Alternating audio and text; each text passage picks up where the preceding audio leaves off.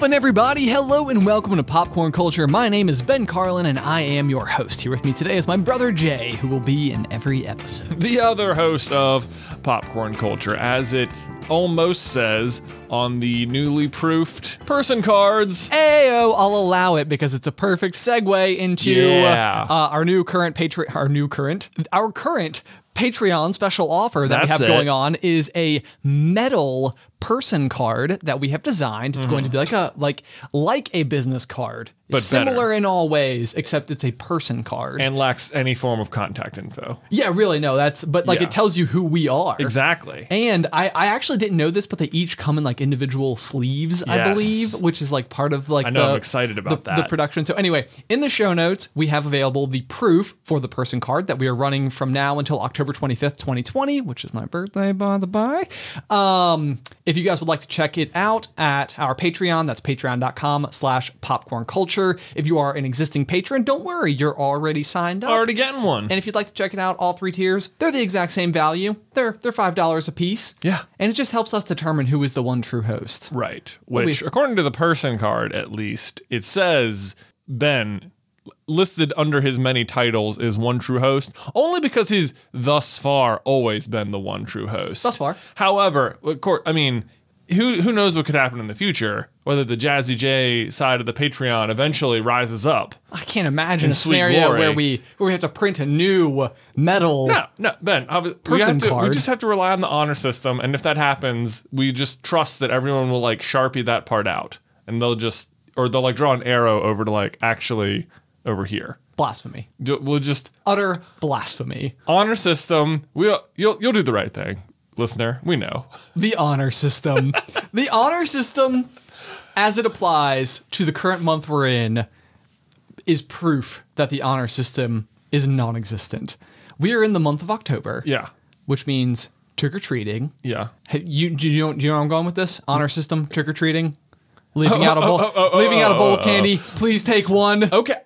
That's an interesting thing, because, please take one. As if bowl of candy person. More like, please take one bowl. Am I right? Yeah. You didn't specify what kind of one. I think, interestingly, this trick-or-treat season will be, like, a weird combination of the bowl, but see, the bowl has always existed as, like, a way for people to participate in the least participatory way imaginable. It's like, okay, I understand it's Halloween and I'm a member of this community and I have to give out candy, but I absolutely don't want to be running to the door all night. Right. I'm just going to put this bowl out and I can tick the box. Sure. Right. Now, a lot of people really enjoy kids coming up. Oh, nice costume, trick or treat, yay, here's the candy, it's so fun. I would count myself amongst those people. Me too. I think it's very fun. But I think this year, you're going to have this weird situation where if trick-or-treating is allowed, I feel like even if like the governor of Virginia is like, there's no trick-or-treating, I feel like individual neighborhoods will still be like, yeah, but we're doing trick-or-treating or something. It's a weird year for it. No doubt. It is weird. I don't know what the right answer is, COVID wise, but I feel like what's going to happen is, what people definitely don't want is a barrage of hundreds of strangers coming to their doorstep. Yes. Even though they might be wearing masks as part of their costume or whatever, just getting that many different unique people in proximity to the entrance of your house, and just the touching of your hand, like, or even if you're receiving the candy, that you would go to this many strangers' houses and have this many people's germs on the number of candy you might get. Right. Well, there's just such a communal aspect to trick-or-treating. Exactly. I mean, like even the bowl itself, it figures, if you allow, and this is like actually going to years past. One of the things that I learned is that typically what I first started doing, this was my rookie mistake, was holding out the bowl. Yeah. Oh, and no. The thing that I very quickly learned is that whether or not you are just leaving the bowl on your doorstep and saying, please take one, or literally holding it out in front of them with your two hands and say, please take one, they will take more than one. What are you gonna do about it? It's like one fistful and you're like, and then I literally caught myself a couple of times when this happened where I was like, I was almost that guy who was like, I said one. Wow. And so what I started doing was like they would show up and then I would be holding the bowl, but I would individually place the candies into their respective pillowcases. Which, by the by, only way to trick or treat, pillowcase, right? Pillowcase. We had like burlap sacks for a while. Did we? I can smell it in my brain. You can smell the burlap. I can smell it in my brain. The Anywho's- mixture of candy variety plus the burlap. Yeah. Okay. But for sure, pillowcase is the supreme method. Yes. So actually, it's interesting you were going like one at a time because we at my old house would get so few trick-or-treaters that we would get to the end of the night and Beth would have meticulously put like one piece of candy in each kid's thing. And it's like, you got to do way more than one because we're going to have so much left over. Like you need to be like you got to read the crowd. This just depends on like what your objective of the candy bowl even is. Like, is yours to like get to the end of the night and be like, I have some Reese's and Kit Kats left over, or is your worry that you're gonna have some Reese's and Kit Kats left over? Like, you would be averse to the idea of having candy left over? I would like to have like a few left, but I don't want 2 bags of candy left. Here's a question then. Yeah. What would be your mentality on being like the kid's perception of your home in terms of like the score, so to speak? Like, would you want to be the house where people are like, go check that one. That's a good house. Like, those people, they're doing multiples. I think that is certainly a higher priority on my candy giving experience, like from my perspective, rather than my wife. I think she is more of the like, the fun is giving out the candy. Who cares what it is? Oh, like sprees? Well, you just buy like the variety bag or whatever. But to me, it'd be like, I want to make sure I'm picking out the best variety bag. I don't want to be handing out these, I don't know, like what are the circus peanuts? Like, nothing with that. Nothing with that. What is the best Halloween? I think you want like the individually wrapped chocolate things. That's the score. Exactly. So I think because they're weighty as well, like you can like feel them hit the bottom of your pillowcase. It's like ooh yeah. It doesn't need to be like king size. Like I feel like there's in every neighborhood the world over, there's a rumored house that gave out king size candy bars. If you got there like first. You got there first, yeah. Yeah. They're giving out full candy bars at this house. Growing up, there was one neighborhood just down from our parents' neighborhood. So we like lived on like a road that had like subdivisions. And one of the other subdivisions, there was like this house that apparently the guy was like a rep for like an athletic store. And I think it was when I was in 6th grade. And apparently he was giving out like heelies. I don't know if you remember heelies, but they were like shoes that had like the little like roller wheel. And one of my dear friends, Steven, I believe that his like brother got one of the pairs. Wow. And I was like, what? And so this became a thing where like every year I was like, I want to go to that neighborhood because I want to go to the house that gives out heelies. Like in my mind, it was like, now as an adult, what I imagine probably happened was there was like this huge influx order. They had way too many. It was taking up space in their garage. And they're like, let's just make some kids nights and like hand a few of them out. Right. But in my mind, it was a promise. Right. It was like, no, there's a house that every year, this is what they do. They give out like $100 pairs of shoes. Right. In your size. Right. Just go to that house. You can get heelies. That was my concern. It wasn't whether or not I got them. It was like, hopefully they have my size still. Yeah. Like I'm getting them. I'm getting them for sure. This is the night, for sure. You did have heelies at one point. I did have heelies, and it was amongst like the trends of things that became like very like popular with like a very select group of people that had the pairs, and you would like see them like floating through the hallways, and you're like, what is this going on that I'm seeing? Yeah. And so finally, I talked Mom and Dad into getting me a pair of Heelys, which were like, quite frankly, the most hideous shoes otherwise, because the sole of them was like chonky. Yeah, it had to be real thick to accommodate the wheel. Yeah. So it was like they were not very cool looking shoes if you weren't heelying in them. Right. And then very quickly after I got them, just like so many other great things, they were banned and you weren't allowed to wear them to school anymore. But here's the thing though, I always found about Heelys was that, they were banned, but it was a very difficult thing to enforce because it was difficult for just the teacher. Like, it's not something you're like eagle-eyed, ready to be on the lookout, just any kid's shoes. Like, if they're not in use, then you can't really, you like lift your heel. Let me, right, yeah. So I would see it, we had this like breezeway at our middle school, and that was like Healy Central. It's Healy like Central. people were just like, yeah, ban them. Banned meaning just don't do it in front of teachers. Right. Yeah. And then I feel like it didn't really stop people. I don't know that it super stopped people. I think that I was enough of a law-abiding sixth grader that like I was like pretty concerned about it though. I see. I like it was the type of thing where I was like, I'm gonna get in-school detention if I get caught with these. ISD. As it were. Yeah. So anyway, I was very cautious about it. Anyway, that was a huge tangent from trick-or-treating. Trick-or-treating. Anyway, this year in particular, though, Yeah. like unusual circumstances for Yes. sure. My expectation is there will be some inevitable people who do it. Like you live in a neighborhood where there's like, I think like a homeowners association where like a decision could be made. I feel like that there is, and according to the neighborhood Facebook page, which I check never, but which my wife will frequently tell me there are updates on. Okay. Which to me, I'm like, okay.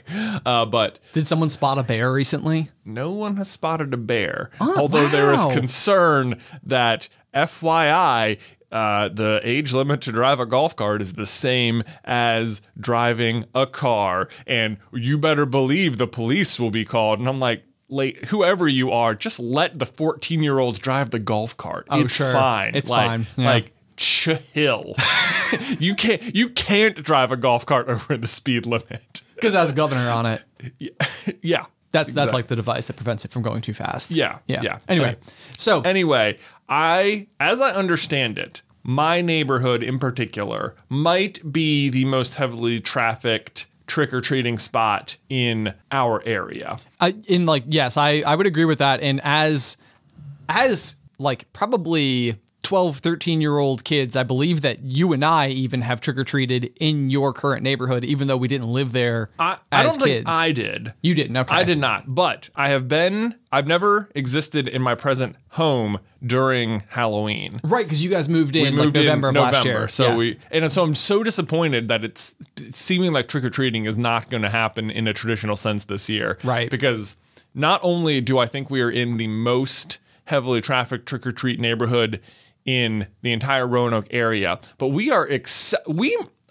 my home might be the most visited spot. We are like what would have to be the first stop. Yeah, just yeah. about. I think so. I mean, so- there's like a beacon of light. Like you guys Yeah. could put up the literal bat signal Yeah. of like, or the jack-o'-lantern symbol. Yeah. Okay, but the sheer irony of it, so like being in this position that you are, Yeah. to me it's almost like you should go all out. Like your whole house should be like You'd think.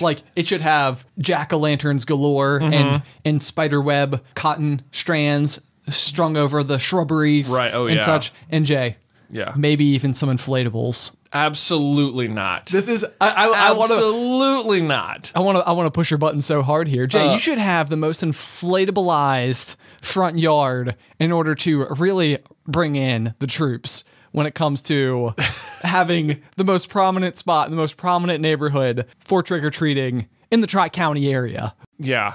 It's not called that. No, it's not. But there are not 3 counties.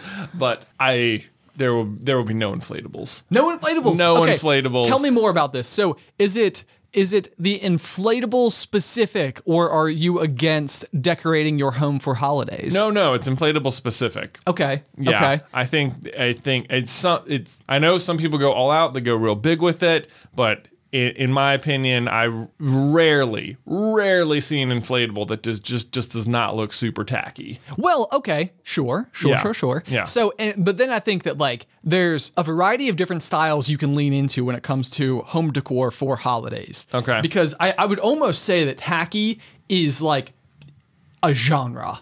You know? Maybe, but you can. I feel like I hear what you're saying, and you can do tacky well. Okay. But I still think that the problem with so many inflatables is that they are also associated with some other like franchise. Okay. Like you will see Olaf or Minions or the Grinch or Snoopy or something. Yeah. And it's like these things, the whatever brand they're coming from, are not inherently Christmas or Halloween or whatever it is. It's Okay. like they are a thing that has been dressed in that, but it is not that thing. Oh, sure. Like, so Minions, for example, like just because you put a Santa Claus hat on them, like Minions in no way when you watch the film is like a Christmas movie. Correct. So like by putting a Minion in your front yard, it's like, well, that's not Christmas. That's just adding a Christmas hat to a non-Christmas thing. Exactly. But okay, so not, but like let's just say it was like a giant pumpkin, like absolutely no branding, just a big pumpkin. Yeah. Would that still be unacceptable? Why wouldn't you just have a real pumpkin? Well, how would you get a pumpkin so large as an inflatable? Why would you? I just don't. No, I don't think it would look good. No? I don't think it would look good. Okay. It would be no. I'm not. I'm anti-inflatable. And this is it. Okay, this is a fun fact. I realized this as we were walking.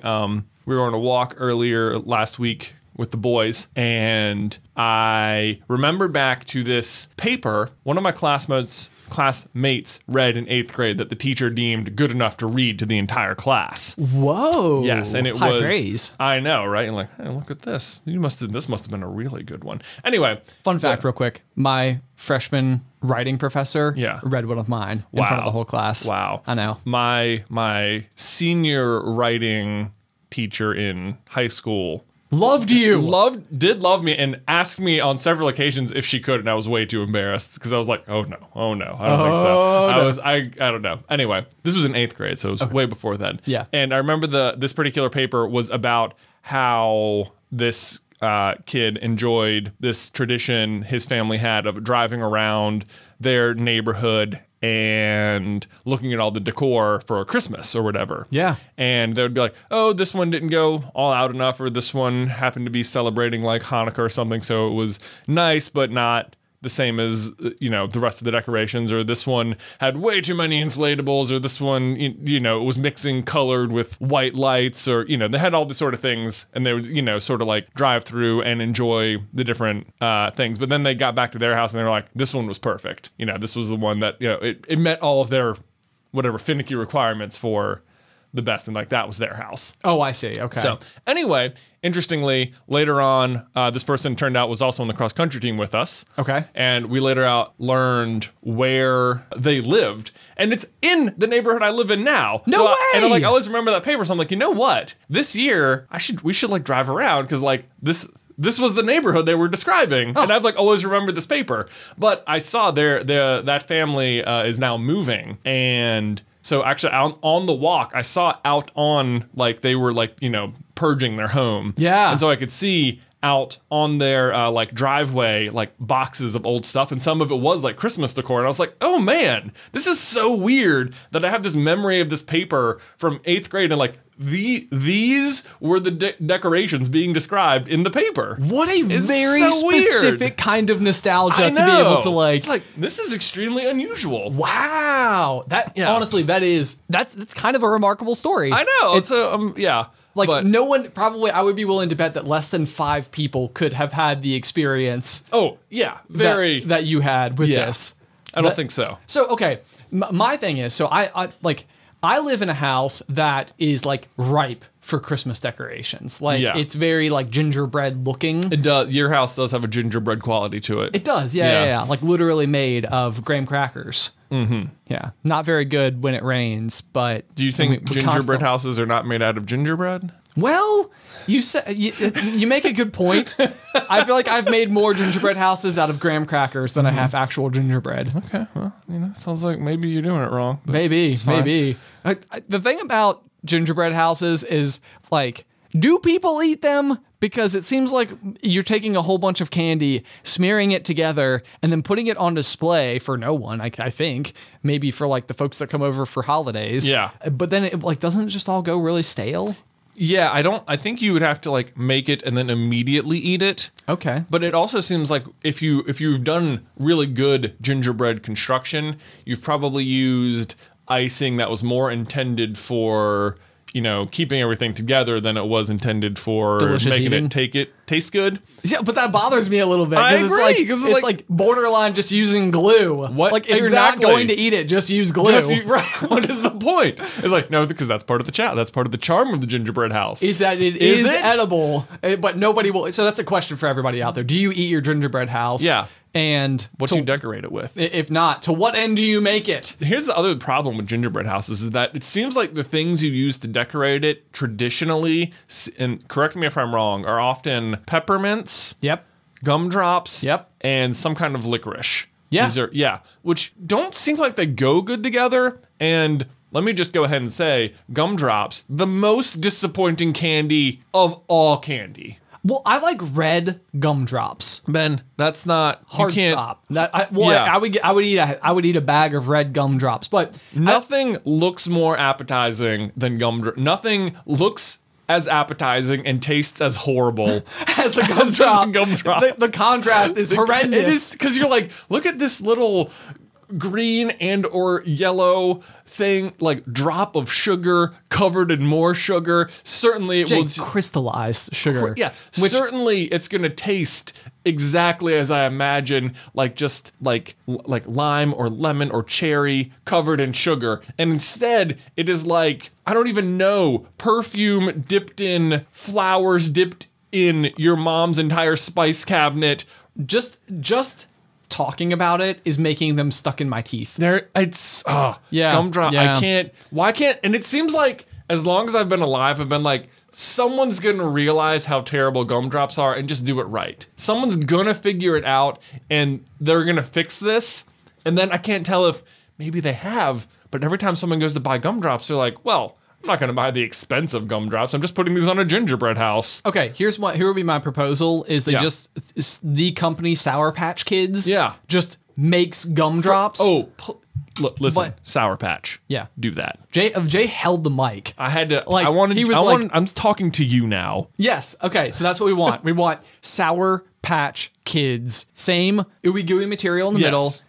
Sour exterior. Sour exterior. Delicious. That's fine. Yeah. Okay. Okay. Well, if that is the case and they come through, then we will have a gingerbread house building competition, you and I. Okay, we can live stream it for the little kernels. So there you go. There you go. No, that sounds amazing. So anyway, back to my story, because I'm like attempting, and this has actually been something like for multiple years now. I've been wanting to like deck out my house and like really go all in on the Christmas decor. Yeah. Like I want like one of those houses that's like very classically decorated where it's like, I've even gone through, and my big issue is that it's expensive. Yeah. It's very, I mean, it's like the reason why everybody has like the boxes in their basement that says like Christmas lights or whatever is because Christmas lights add up. And if you're trying to cover an entire house, it's so much money.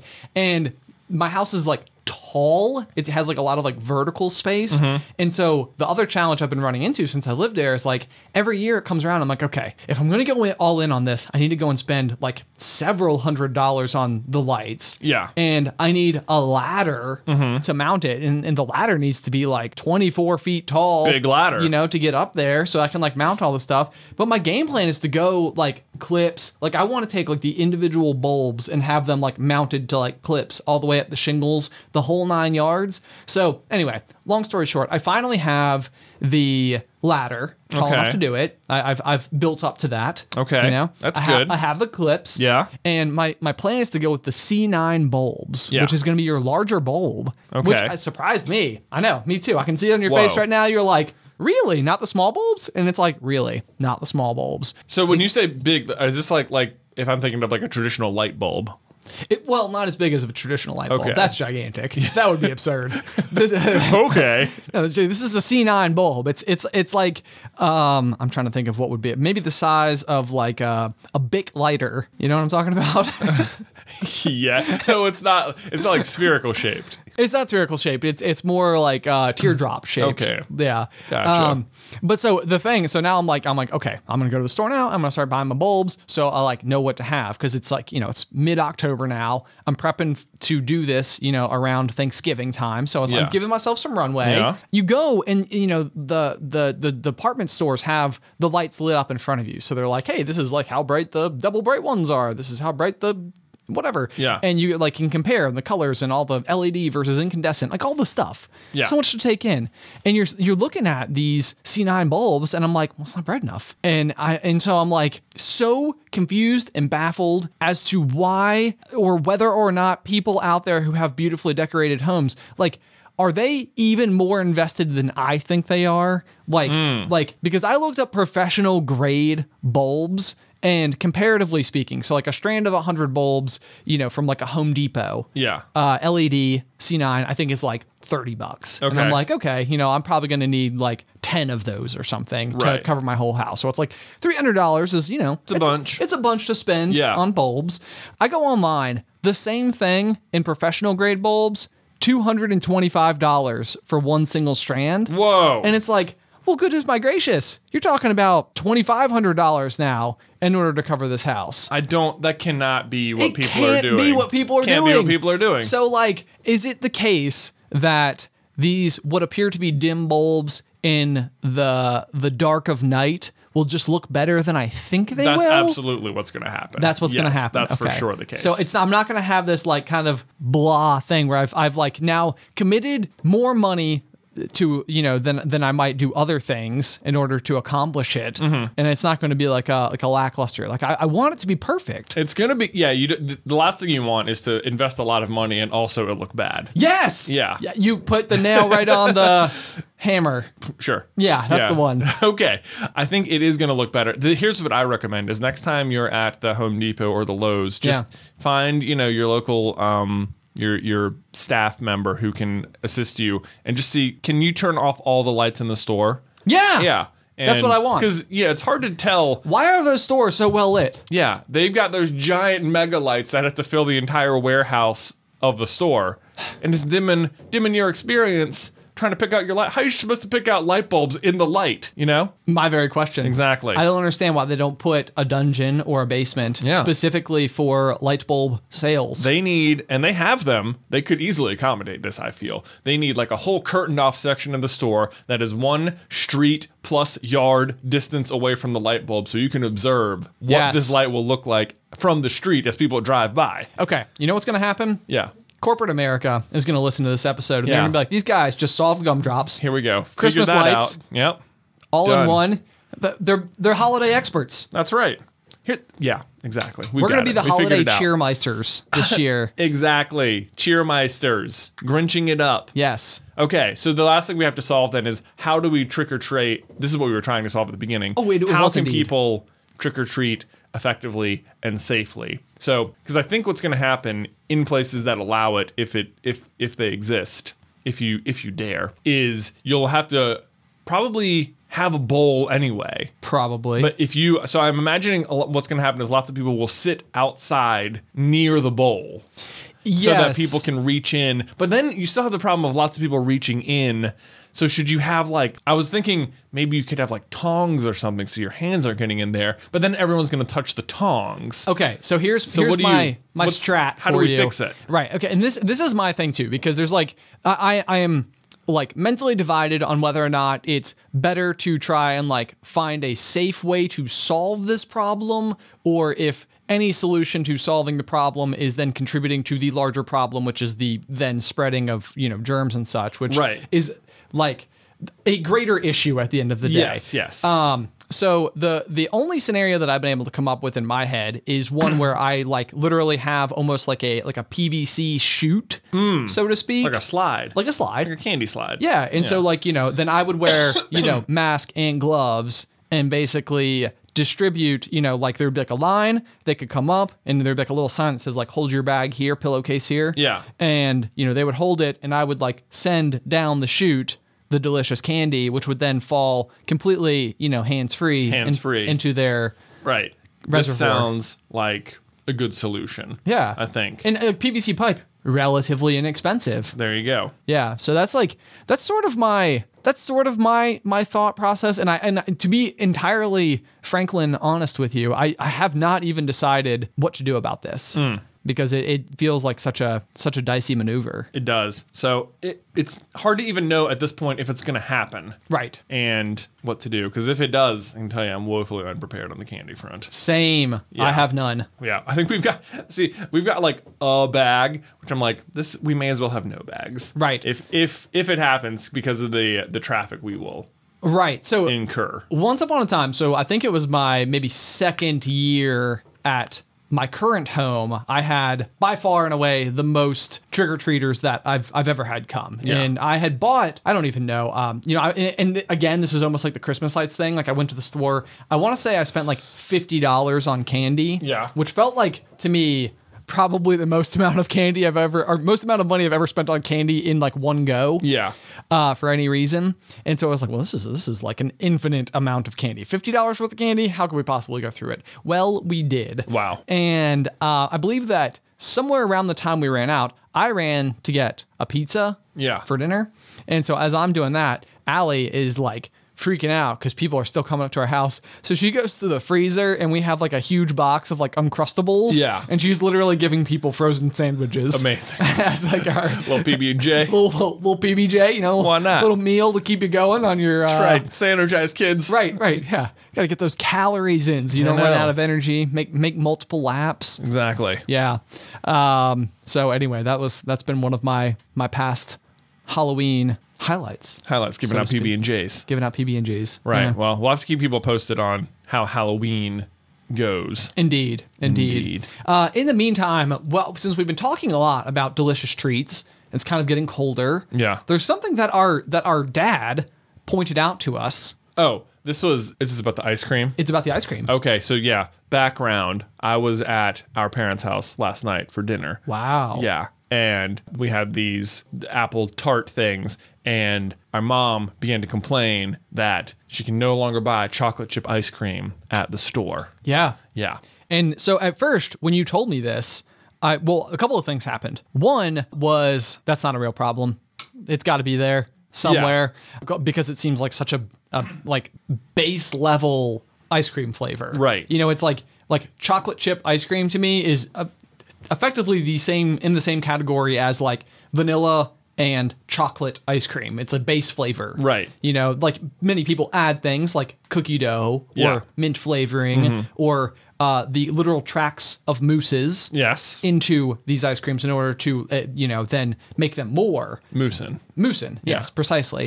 But so that was one reaction was it's out there. You're just not looking hard enough. My second reaction was, oh my gosh, they always bought this when we were kids. It was so disappointing. It's so disappointing. Because it wasn't moussin and it wasn't cookie dough. It wasn't mint. It was just chocolate chip. And the thing about the chocolate chips themselves is that they weren't chocolate chips. They were like chocolate flakes, which were frozen rock solid. This is like when they put like gummies in ice cream and the gummies just freeze. Yeah. So when you like bite a frozen gummy bear, it just breaks your teeth. This is the dangerous allure. Yeah. Whenever you're at, I think if you're getting ice cream at like at a creamery. Is that the right word? Let's go with it. They're scooping, and you get to the end of those toppings, and I don't feel like growing up we were ever allowed to get toppings. Maybe this is one of those things I was like, I can't even ask. I would be so embarrassed. Right, like, yes. Oh. That and appetizers, like not acceptable. No, like, do people actually fall for this stunt? A meal before the meal? Yeah, toppings on your ice cream. Anyway, if you as an adult, it's like, oh yeah, I'm gonna get the gummies. It's like it turns out it's not a very enjoyable experience. Right. Yeah, because they just freeze or they're completely the wrong texture to go with your creamy ice cream. Even if you eat it right away and it has it frozen, no good. But anyway, go on. So anyway, basically, I was having flashbacks to broken teeth as a child eating this chocolate chip ice cream and remembering that it was a thing. But then also, of course, I just assumed it's out there, surely. So I started doing a little bit of research, to be like, is this a thing? Like, is there actually an empty shelf in the freezer section where meant to be chocolate chip ice cream, but no longer stocked. Right. Nothing but frozen cobwebs. Yeah. Which sounds really weird. Yeah, that sounds Can you gross. imagine like a cold-based spider, like an Arctic spider? That must exist. Is it? I don't know. Could it? I don't know. Look it either. up while you talk. Okay. Well, so anyway, it turns out that there has actually been a change.org that went into bringing back vanilla chocolate chip ice cream. And I was like, oh, no way. Like, this has actually been a thing. So like I clicked on the change.org link to see, you know, how's it performing? Like, were they successful? Did they bring it back? There were 36 supporters. Yeah, no, they were not supportive. It's like why how come there's no chocolate chip ice cream out there? And it's like I was like, this is why. Because literally this is like the type of thing the internet gets behind. Yeah. You know, where's like the chocolate chip ice cream? I would be willing to bet that we could get more people to sign a change.org for the Sour Patch Kids company to make Sour Patch gumdrops than people were able to get on board to bring back chocolate chip it's because ice cream. I think we've already answered the whole problem though as we were talking about it. Yeah. Is that we were like, you know, it's like a base flavor. We would call it a base flavor that would sit next there like vanilla or chocolate or strawberry or something. Which I can't even imagine going to a store and finding just plain strawberry ice cream as I say it out loud. But maybe you could. I imagine that's a classic base flavor. But also you would have stuff like cookies and cream or cookie dough or peanut butter cup or something. Right. And it's like if you need more chocolate than just vanilla, like if you're gonna be a bear, be a grizzly. You know, you're not going just to like chocolate chips. You're going all the way to cookie dough. You're going all the way to Heath bar. You get like what? Why would you go to, and the problem is, as you said, the chocolate chips in chocolate chip ice cream were either rock solid or they were so far and few in between as to basically just be the lightest bit of texture amongst your vanilla. Ice cream. Exactly. Yeah. Yep. And so I think that's exactly what it comes down to is that it's like, it's almost like there were so many, like once upon a time, somebody was like, hey, vanilla ice cream, like let's add some texture to that. Let's make chocolate chip. And it was like, ooh, look at you go. And then shortly thereafter, someone was like, let's add other stuff too. And basically all of those people were more right. Yeah, that's exactly what it was. Those people were, it's not, there's nothing, not that chocolate chip was a bad idea. You guys got it. Chocolate chip, right direction. Yeah. Just, there was, now that we've been in that direction for a while, we've left it in the past. We have. Yeah. Okay, and let me add on that a little bit because I also think that there's another possibility that could have happened. And this may not apply to everybody because I do think ice cream flavors are kind of like grocery stores. They're like a little like regional, so maybe not everybody gets the same brand of ice cream. Yeah, that's true. But growing up, we tended to have a brand called Breyers. Yeah. Maybe that's mainstream, maybe it's not. But I'm pretty sure the logo for Breyers is a mint leaf. Is it? I think it is. It might be. And so I think that like this is like where my mind went. Like if I were to see chocolate chip ice cream and it was said Breyers chocolate chip ice cream, I would imagine that it was like the mint leaf would get me to mint chocolate chip, and it would almost be like, this isn't minty. What even? That's also that. So if you do want just chocolate chip ice cream, you can still get mint chocolate chip. You can get mint chocolate chip because the Breyers company realized that people were like, oh, that. Because quite frankly, well, actually, I don't know how they decided to put a mint leaf on there because if there's anything that sounds like it would go with a dairy product worse, it's mint. No, I think we determined in a different podcast that wine was the worst thing you can mix with a dairy product. Okay, we thought of our worst cocktail ever. Which I think, which if you will recall, was white wine and milk. Terrible to even think about. Someone shared on the Reddit, and it's like, not only is it actually a bad idea, but if you do mix them, like it will immediately curdle the milk. It's making my stomach turn just thinking about it. So it's not even a really doable cocktail. Not even. No. Well, how about that? So there you go. All that to say, turns out that, in fact, Mom and Dad, in case you're listening, chocolate chip ice cream, it sounds like actually did go by the wayside simply because there are better options. So sorry. Use your own chips, I guess. Use your own. Sorry, Mom. DIY. We looked into it for you. We did. There you go. Anyway. Okay. Also, I'm going to circle back to the very beginning because I don't think we did a corny joke this episode yet. Whoa! I know. Look at you. Yeah. Thank you, special guest Jay. Yeah. Jazzy Jay. Other host. Okay. What was that? What? I don't think what's up? This is okay. I will get to the corny joke in a second, but what you just referenced was You're gonna lose it. I probably will. What you just referenced was an Emperor's New Groove, like mention. It's like a sentence. It's not even like really a joke, but there's this like moment in the Emperor's New Groove where Cusco's like, someone's throwing stuff, and I feel like you and I will use it so like randomly. It's like we're quoting something that like the context doesn't even usually apply. No, not really, because what is it? It's when Potch is trying to start the fire, right? I think so. Yeah. Yeah. Or maybe he throws an acorn and it hits him. Something happens and he looks up and he's like, "What? Looking at me for?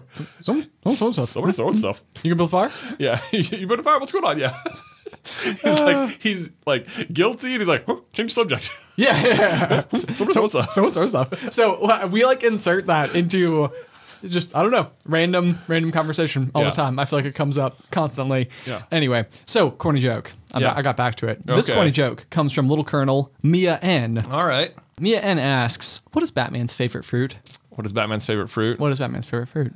Okay. I might know this one, and if this isn't the answer, it should be. It should be. Is it bananas? Yes, it is. You finally do it. Yay! What would you have been like if I was like, no, it's pears? Like, that doesn't even make sense. I'm trying to think of a good way. Yeah, that it how could make could pears be Batman's favorite fruit? That's the real joke that needs to be answered. Yeah. That is the joke. That's the question. The joke we is need that the punchline. The bananas is so obvious that the joke is that it's not that. Yes. Like you'd think it'd be Arby's, but it's Long John Silver's. You get it? I do get it. Yeah. That's like the what's the pirate's favorite fast food restaurant? Yeah.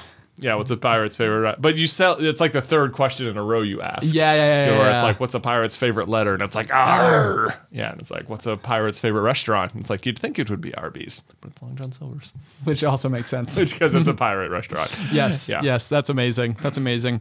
Also, new segment that I've completely not forgotten to bring up. Bring it on. What's this? A fun fact about coyotes. Oh, everyone's favorite segment. Everyone's new favorite segment. Yes. From Ben the Coyote Carlin. Okay, so I thought this was actually an interesting fun fact about coyotes, but did you know coyotes can have litters of pups up to 12, quite a few. I understand that you have 3 pups yourself. That's true. You could imagine how difficult 12 would be all at once. Yes.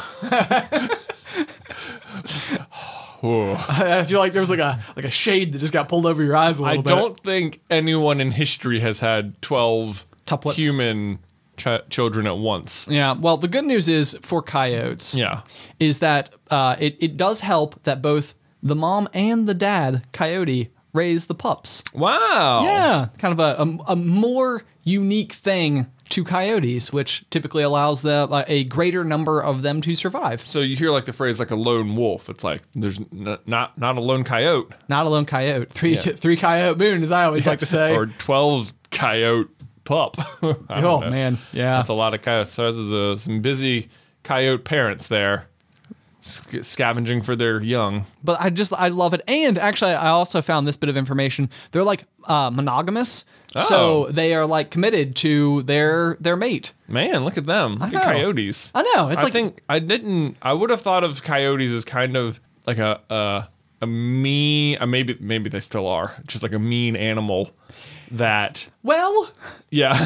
There's no truth. They are like effectively scavengers. Right. They don't. I mean, I guess they might hunt like really weak prey, but I always assume they're eating things that have already died. Or just about anything. Yeah. Anything that's edible. Yeah. Anything that's edible. They're like goats. Are goats that way as well? Goats will try and eat just about anything. Yeah. Interesting. Yeah. Fun fact about goats. Is this going to be your thing? No, it's not going to be my thing. Are you taking on goats? Absolutely not. Well, but why not though? Well, first of all, why goats when horses are a thing? Oh, good point. are, Good point. you Good know, point. I right. forgot how much the briefest of seconds, how much you love horses. Yeah, that's right. I'm heading into horse country this week. You are. Yes, Yeah. heading out to Kentucky. Heading out to Kentucky, so who knows? Maybe I'll see a horse up close.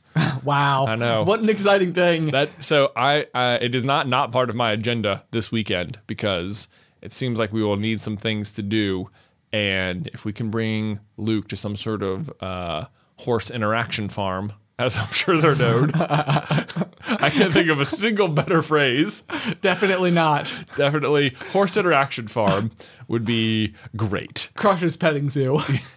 Well, you know, horse interaction farm. Horse interaction farm. Okay. Yeah. So, do you think that if you were to go to a horse interaction farm, would you be going to the horse interaction farm for you or for Luke, or the hope? For both. Or the hope that your passion for horses. It's hard to even say I have passion, but because I'm so it's like I want it's a desire to be more interested in horses. You I know understand what I mean? that. I understand Yeah. that. It's like, Okay. So I bring this up. Because last week's episode of The Pop, we talked a lot about how you and I both know just so little about music as like a piece of pop culture. truth fact. Which is interesting for us. And actually, it was one of the most eye-opening moments was you pointing out the fact that it's even information like that you didn't retain because growing up, like we said, you know, you could name the next door neighbor from like any cartoon we ever watched ever, even if it was like a 1-season run, you know, like all the characters of the show. And yet like very little knowledge on music.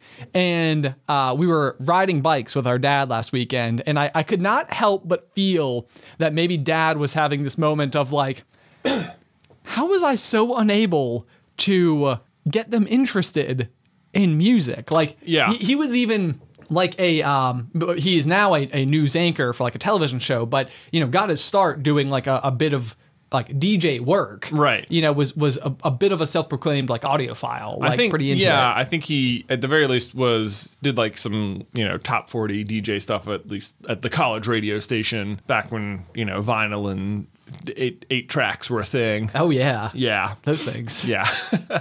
So yeah, I think this was one of the. It felt like maybe he was having one of those moments where he felt personally responsible for our lack of industry knowledge.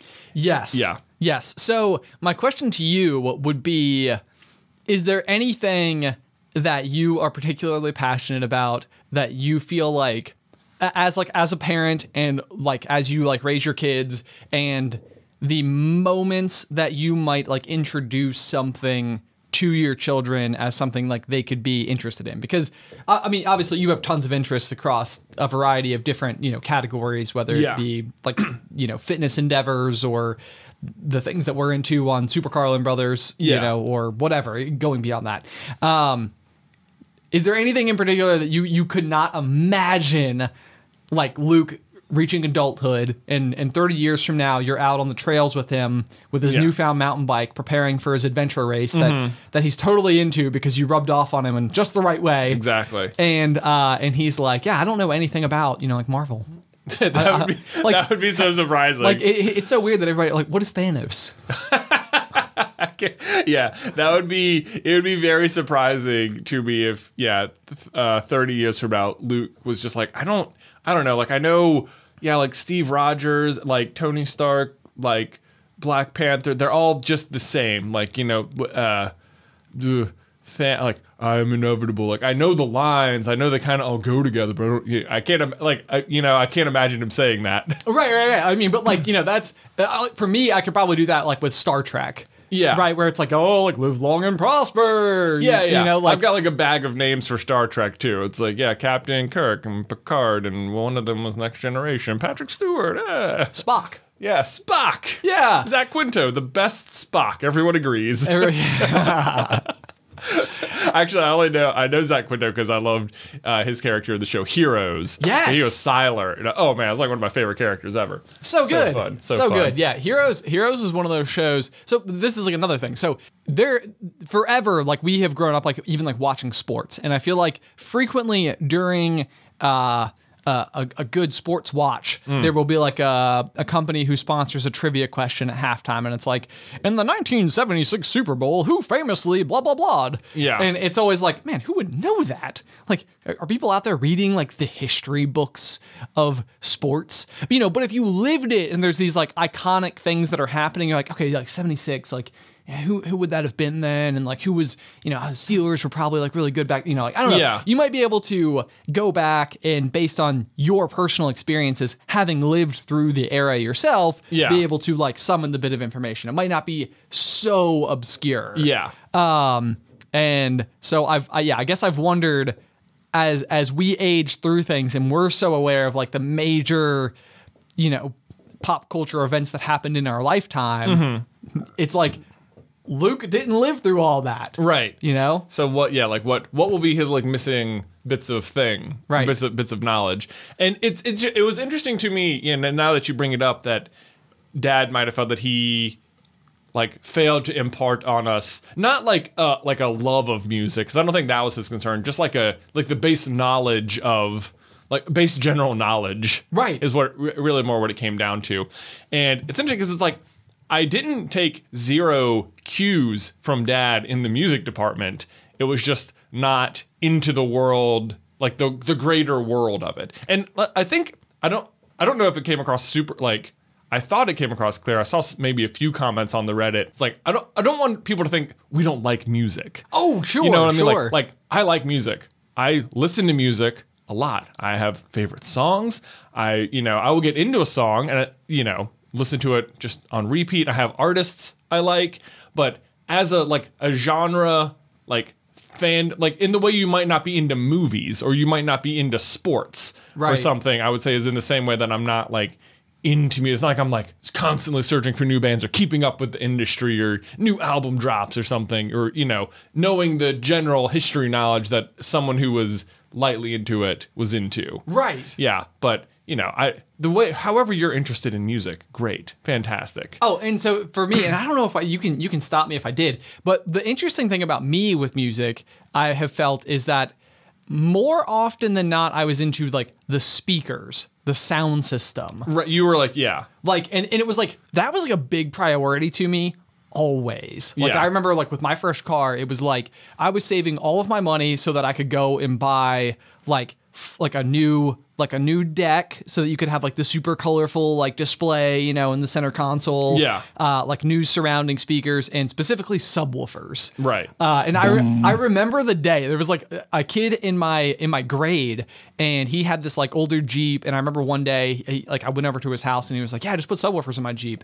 And I was like, what are subwoofers? And it was like, I didn't even know, right. And he's like, oh, let's go outside and like sit in it. And he like, went and like turned on like a song that had like a big bass hit. And it was just like the whole car, it was like vibrating. And I was like, I have to have it. Amazing. Like, now, and so it was like, I like beelined it and to, I think Best Buy at the time, I bought like a really like small like entry level one, and then like immediately upgraded to like a huge, like the one that like takes up your whole trunk. Right. And it was like, I was so all about it, but then at the same time, not into music at all. So like, right. I was always like Googling like, what are songs with good bass hits? Right. Like literally what I was attempting to find were like things that were going to make the subwoofers just like roar. Boom. Yeah, exactly.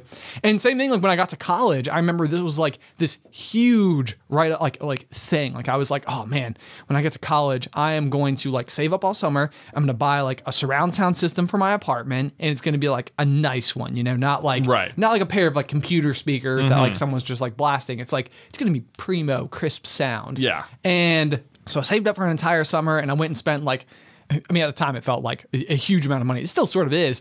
It was like $700 for this like surround sound setup. And I got back to my to my apartment, and like I was like running the speakers like in an apartment I was going to live in for 9 months. Yeah. Mind you, and I like literally like mounted the speakers to the installing walls. Surround sound in their college. Yeah. Yeah. Like running all of the wires, like doing this whole thing. It was like RIP security deposit because I put like a bazillion little holes in the walls to Yeah. to do everything. But, so then I would, my parties were consisting of like my most immediate friends. Yeah. So you're talking like 11 people. It was Yeah. like, they were not like big wall to wall things. Yeah. And for whatever reason, I had it in my head that you could not play like pop music. You had to play other stuff. You know, I think I have talked about this before. I'm hearing my words. Yeah. So anyway, I was always just playing like super obscure, like songs that were like not in any way, shape, or form connected, but it was like, this is making me look cultured, I think, like because I like all this different weird music. Well, this was it's interesting because you're like, I have all this this whole sound system, but then I don't know what to play. Yeah, or like no confidence in your own like music selection, right? Or whatever. So yeah, I actually on my old my first YouTube channel before we did Super Carlin Brothers on like John Carlin, I want to say like the second or third video I ever made was about a similar problem I used to have in my car, where often if you're the driver, like this was the point where you would have like the iPod or something controlling your music in the car. Like there was like some plugin, which made it difficult to navigate while you were driving, and especially irresponsible if someone else was there. Right. But you had this like it felt like almost extremely personal to have someone else scroll through your library of music. Yep. And like sort of see like, what is this person does? What are the things they've downloaded? Like what one-off random pop song did they get really into and download or whatever, you know? Yeah, or like, do you have Nickelback on here? Why do you have Nickelback? Yeah, it's is like, this Photograph? It felt like it was, I don't know. Yeah, it felt like this weirdly like intimate thing. And then equally, it felt like it on both sides. So if you were the person in someone else's car, and they're just like, yeah, play whatever you want. Just play whatever you want. And then it was like, do not tell me to play. Like, just tell me what you want to play and I'll find it for you. Because if you ask me, now I have this horrible burden of revealing my taste in music. Yes. And you would think, oh, everything on here's fair game because obviously everything's their taste in music. But it just felt like, I would be like paralyzed by this. Oh yeah. You know, I couldn't do it. So it would always let's just talk. Let's just talk. Or the answer would be like, find like a funny song. Be like, oh yeah, it was like find like a Lonely Island song. Yeah, this is hilarious, right? Can you believe I chose this? All right. You know. That was my strategy for that kind of situation. Just try to find like the most ridiculous thing ever. Yeah, it's just like find something ridiculous. Right. Yeah. No, I get that completely. But that was an issue. However, I mentioned that we took some music cues from my dad, and I'll say that he too, I think, was probably more into speakers than the music itself. I think so. At some point. I do remember that when we were kids, we had like two very large like speaker towers. Yeah. And then we had like this like, I don't even know how to describe it. It had like a glass door, but it had like just a stack of like stereo components. Yes, attached to it. It was like Dad had walked into a Circuit City or a Radio Shack and was like, I pretty much need one of everything. I need something to play records. I need a 6 CD changer. I need something to record tapes and make mixtapes. You know. Yeah.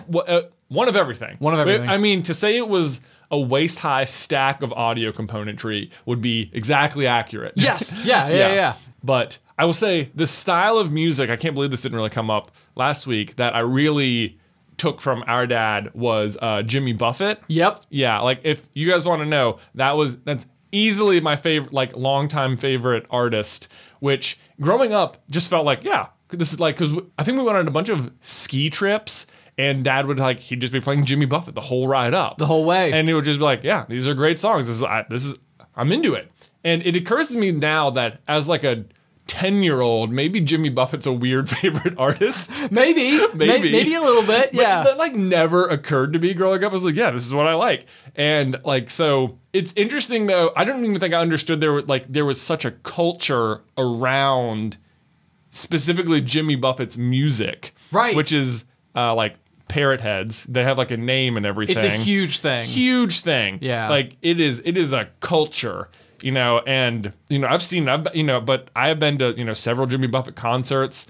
I had probably 5 or 6 albums in my car. I had like live concerts that I would listen to. So that is definitely the deepest I've ever gone down one particular artist. Right. No, yeah. And I remember that. And I remember like when you and a couple of your friends started going to that concert, like going to those concerts, it was just this like, to me, as like your younger brother too, that almost felt like it became this like rite of passage. Oh. It was like you have to go to like a big thing like this, and it's a huge outdoor party, and it's so much fun. Well, that was the thing. I think the first one I went to, I was like 15. Yeah. And so the other enormous part, as you could probably tell by the titles of many of his songs, is consuming alcohol. Libations. Like drinking is a big part of the culture. Yes. It's like it's a big beach party basically at all times. It's like living that beach life at all times. But that's even the funnier thing too about like the Jimmy Buffett genre is that it's sort of like you can like name everyone who's in it.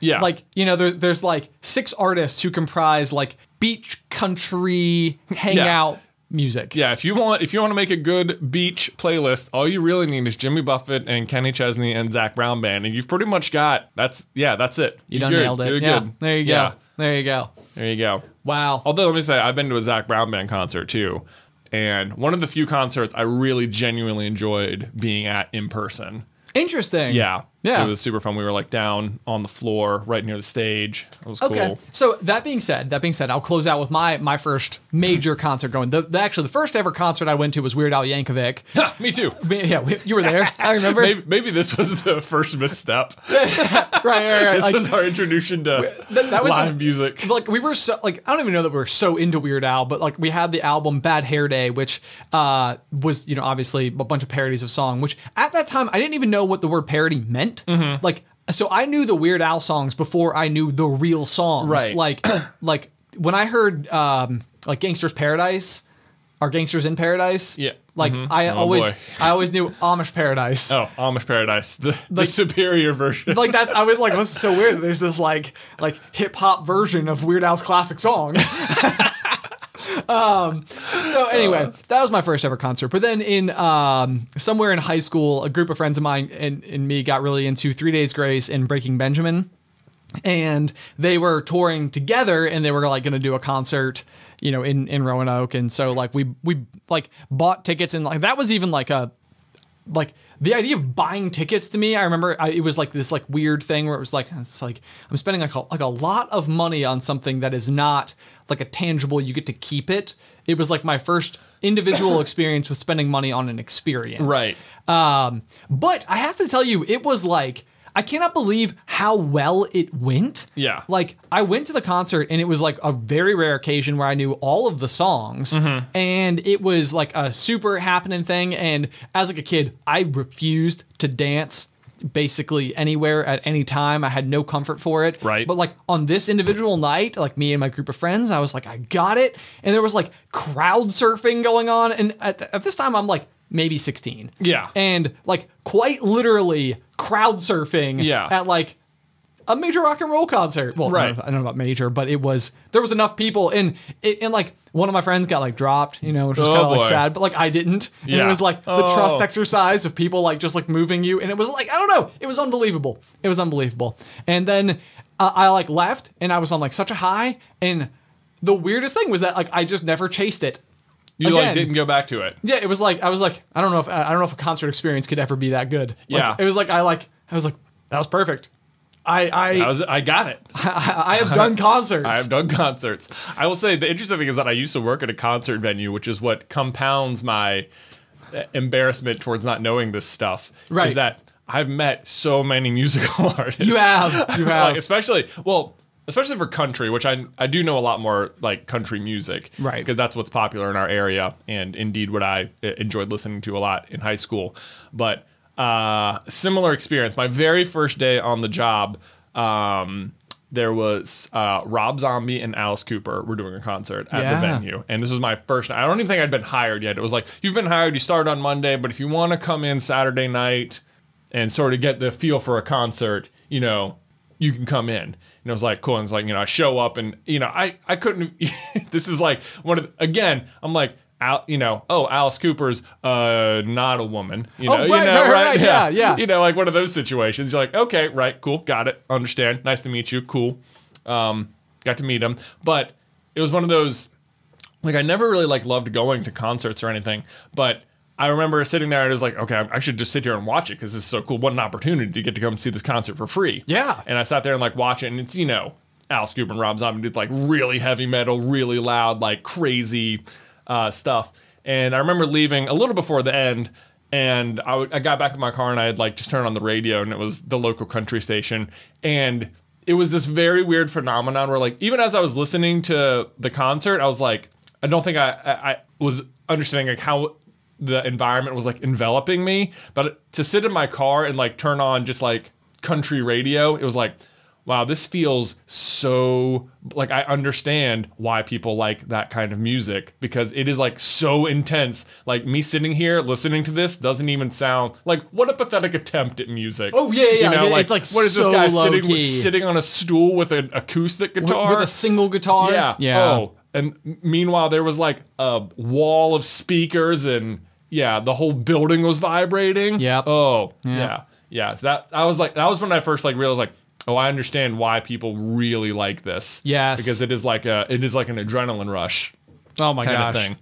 Anyway, Well, there you go. There we go. We've learned so much more. We've expounded. we've expounded. Yes. We've expounded. Absolutely. Yeah. Guys, thank you so much for tuning into this week's episode of The Pop. Again, if you want to go and check out those metal person cards that we have going on with your Patreon sign up between now and October 25th, you can do so at patreon.com/popcornculture. And as always, I want to give a huge thank you to these patrons who now support us over on Patreon, including Jason Flower, Eden Landry, Emily West, Haley Vance, Melanie, Stephanie S. Stewart, Mia, Diana Lazo, Max Lazo, Thomas Bonima, and Mateus Dowville. You got it. I got it. Well done. I was doing so well. Ah, man. I put a lot of like pressure on myself. Oh. Every week. As well you should. Yeah, thank you. Yeah. I want to make sure I get it Pressure is right. high. Yes. Yeah. Also, since we mentioned this and I didn't confirm it, the Arctic wolf spider is a real thing. What? Arctic spider. Arctic spider. Popular in Greenland. Popular. Not If you live in Greenland, you love. not popular probably to the citizens of Greenland, but popular Location for them to live. Got it. Arctic wolf spiders are all about Greenland. All that. I was going to say. Guys, as always, thank you so much for tuning in to this week's episode of The Pop. Until next week. Pop, pop.